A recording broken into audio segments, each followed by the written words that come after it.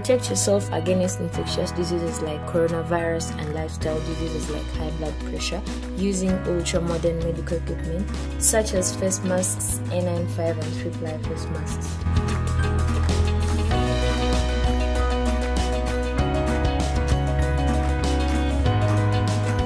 Medical coverall suits and face shield masks prevents your body from getting in contact with the virus or bacteria. Often check your body temperature using infrared thermometer. Check your blood pressure using automatic blood pressure machines. This message is brought to you by Leviton Investments Limited, importers and distributors of high-quality medical equipment, located at Arowa Park Plaza, shop number 619 and 620 Bench, Wanoka Street. Leviton, caring for your health.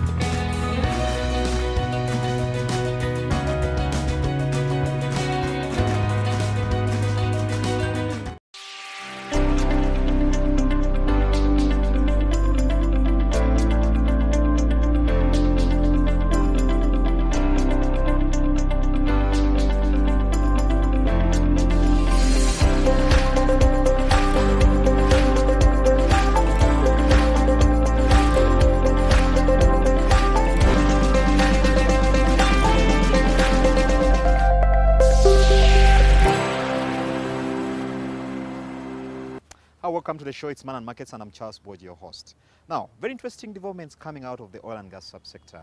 Of course, last week we saw Tanzania signing a host government agreement with Total, who are the lead company in the oil pipeline project, the East Africa Oil Pipeline Project, which is supposed to see or be a major step towards the development of Uganda's oil and gas subsector. But we'll be discussing that a little later in our subsequent shows. Once again, welcome to the show. Now, majority of Ugandans are what you define as children. Indeed, the median age in Uganda is 15 years. Now, this brings opportunities and challenges. Today, we're trying to look at the opportunities that a children population presents. We're picking the mind of a pundit in this area to find out what you can do and how you can tap into this opportunity.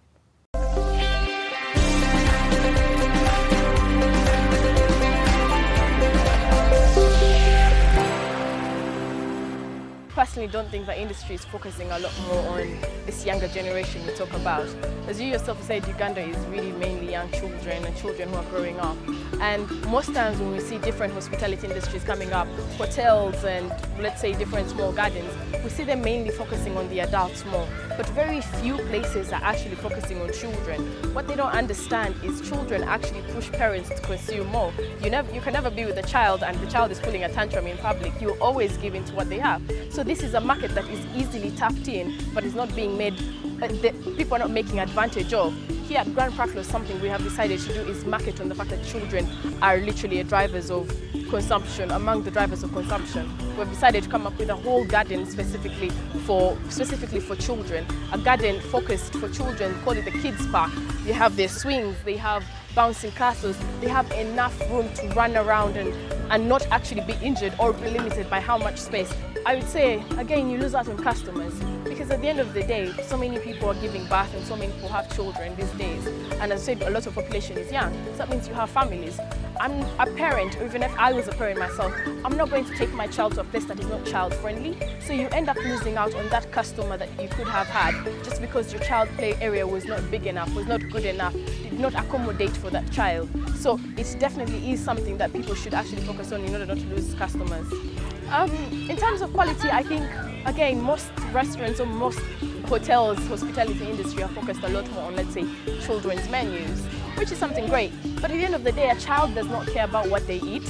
Sure, yes, they do, but more time they want to play, they want to scream, they want to run away, they want to be able to have that freedom to ride a bicycle. And I think that's something that many people have not tapped in. I would say It's great. I mean, a lot of our population do end up living in Kampala, so we always tend to find. But sometimes you need that peace and quiet. You need to come out, you need to be able to see the green. We see trees here, we see a lot of greenery. At the end of the day, a child doesn't want an artificial ground. A child wants a place where they can actually roll in the soil, get dirty. They want a place where they can step in the grass and feel their feet in the grass. Some children, growing up as children, we all climbed trees. So being able to see the tree, the shade, this is all things that entice a child. It's not all about, okay, I'll have my artificial grass here, I'll have my swings here, this way or that way. But if a child doesn't get that connection with that nature as well, I feel like it's something that they should be able to do. So that child gets that feeling of, I'm in a place I can have fun, but I'm safe. I don't think the industry is there yet. It's maybe getting there, but we don't see a lot of places that are being able to embed both as perspectives of things, the children and just, let's say, hospitality for adults in general.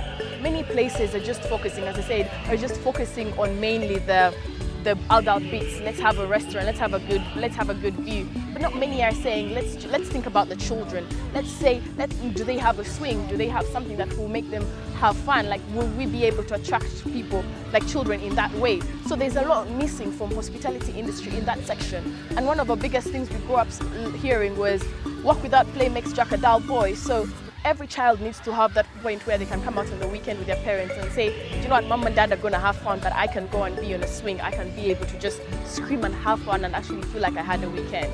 I think what ends up happening is a lot is people just get anyone to just handle the children's areas that happen there.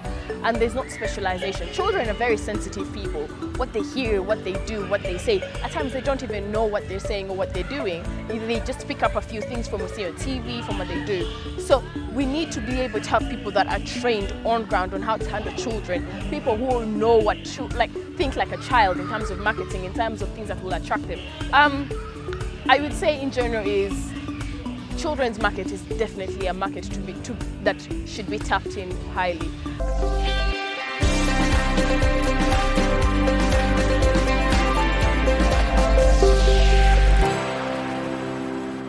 Now, last year, banks managed to turn a profit, despite the fact that a number of businesses were burning because of the impact of COVID-19 on their operations. Of course, this has made many people wonder or ask how the financial subsector managed to turn a profit in an environment where many businesses seem to be on fire.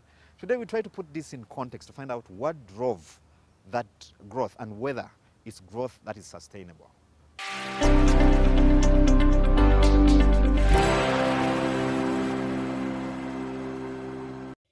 A bulk of players in the banking industry turned a profit in an environment where whole industries seem to have been decimated by the COVID-19 pandemic.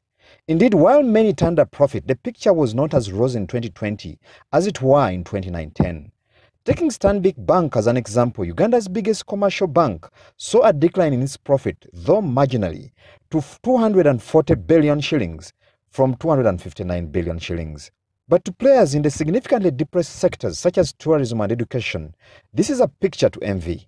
For instance, tourism alone, according to the 2020 report by the Uganda Tourism Board, was projected to lose 1 million visitors, translating into a 3.91 trillion loss in 2020. To analysts, the banking industry's fair performance in a depressed economic setup has been attributed to some of the industry's earlier good performance, good yield on government securities, that is treasury bills and bonds, and sector technology-based innovations, including agents banking and digital-based or branchless banking.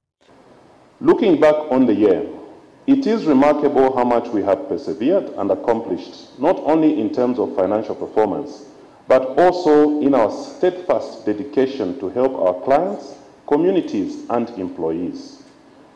At the onset of the crisis, our immediate priority as a leadership was to keep our colleagues that work for the bank safe and healthy, and therefore we quickly switched to predominantly remote working, which our technology capabilities enabled.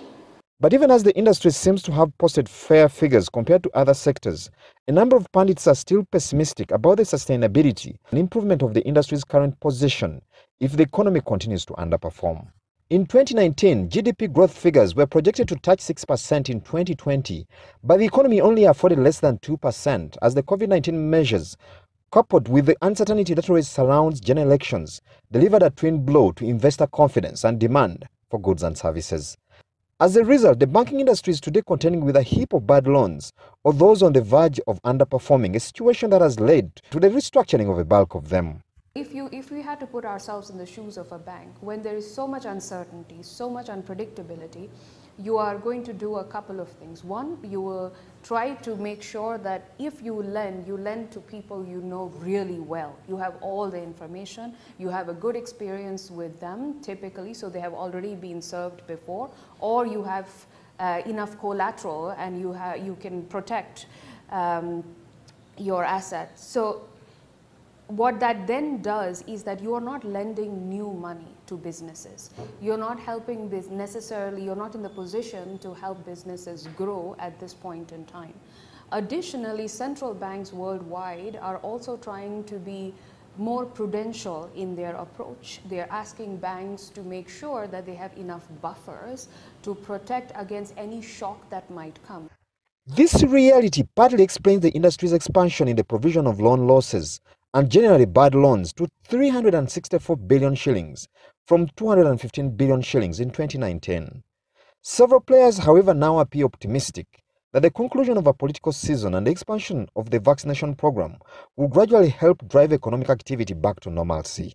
However, many still point to the role of the banking industry together with the Bank of Uganda, the industry's regulator, in support of the economy's resuscitation.